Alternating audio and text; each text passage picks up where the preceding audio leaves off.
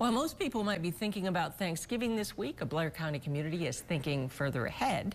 The Hollidaysburg Area Community Partnership kicked off the Christmas season with its first ever holiday market. It was held at the U.S. Hotel Tavern. It included a hot cocoa bar, basket raffle, and kids' crafts. The market gave people a chance to support their community and shop local for the holiday season.